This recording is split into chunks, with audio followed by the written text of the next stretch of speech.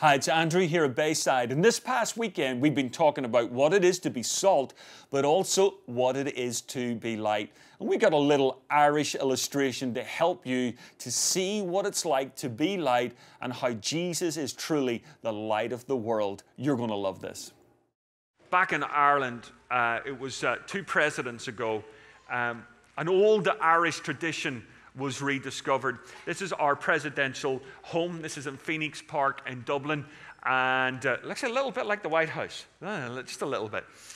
And our president then heard of a tradition from a century before from the rural communities of Ireland.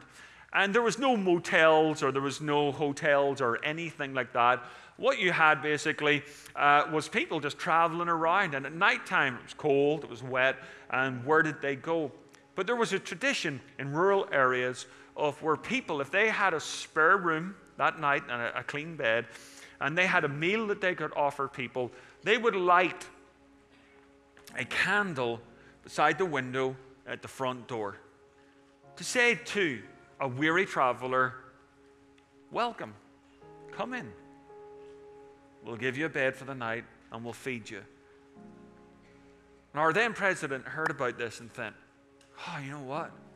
That is so cool." Because we have about 77 million people in the world that claim to have Irish roots or ancestry. How many people in here? Anyone in here you got? Oh, look at you. I can see your halos. I can see your halos. There's a holy awe in the room there for a second.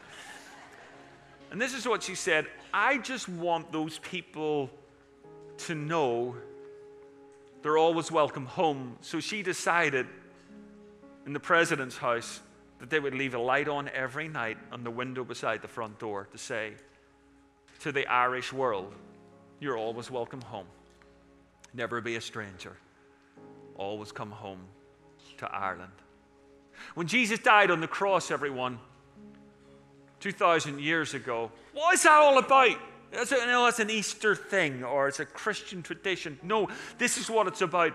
Jesus said, "I am the light of the world." And it looks really cool in the Sermon on the Mount. You can picture him on a hillside, Swedish Jesus sometimes, IKEA Jesus. He looks so cool. Everyone, Jesus, light of the world, is him bloody, bruised, beaten, scarred, impaled, naked, on a cross, dying for us because we were far from God.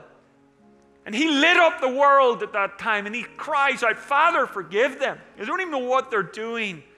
Don't hold it against them."